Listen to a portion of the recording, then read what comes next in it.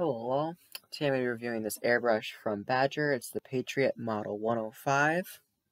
Got it on Amazon for about $70 US. It comes in this sort of hard case. Let's see what's inside. It comes with, stuff overflowing inside the box. This thing, it has a sticker on it, but I put that there. It was sort of a seal, but I kind of took it off.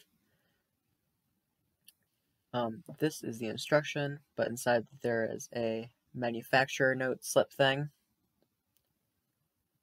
This basic instruction gives you all you need to figure out how to use your airbrush. Gives you also some help on if you have problems with it.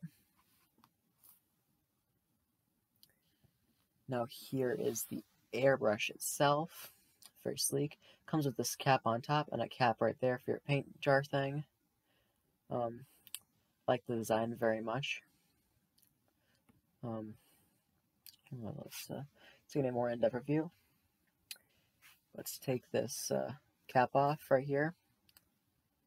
Now, as you see, the needle is not sticking out, so we got to loosen this thing right here and then push the needle so it's sticking out in order to use it first, like so. Tighten it back up when you're done. Paint jar is very nice, holds quite a bit. It uses a Badger / a Wada sort of thing, like attachment. Overall design, it looks pretty easy to use. It is, I like the design of it very much. I just want to say that. Also, this back needle thing, it's very useful if you want to change out your needles. Say you're spraying something, you need something heavier or lighter, like that very much. Also, they're colored, so you can tell the difference between them if you get more of them. It's very easy to hold, in my opinion. I quite like it. So, yeah. Overall, looks pretty good. Looks pretty basic, so let's test it. I'm just spraying some Tamiya NATO Black here, 50/50 with lacquer thinner, and whoa. This is just a normal spray that I would use from Airbrush. I tried spraying some fine lines, as you see, but it doesn't come out really as fine of what I wanted. I'm pretty sure you can get some finer needles, but I know the needle this comes with is 0.5.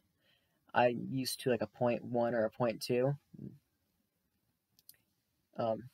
It's very easy to spray lots and lots of paint. That's good if you have larger models. As I said, you can buy more, and the needles are like $10. So afterwards, even though my hands look dirty, I cleaned the airbrush using lacquer thinner. You can use whatever you want. Just stay away from some of the heavier stuff that'll strip the paint, or strip the metal at least. Corrode it. Overall, it's a great airbrush. Very intermediate level. I like it very much. I do recommend it for intermediate or beginner, depending on where you are. One thing I don't like is at the end here. You have to have good control with your fingers rather than I think it controls at the end for the needle. So that's it.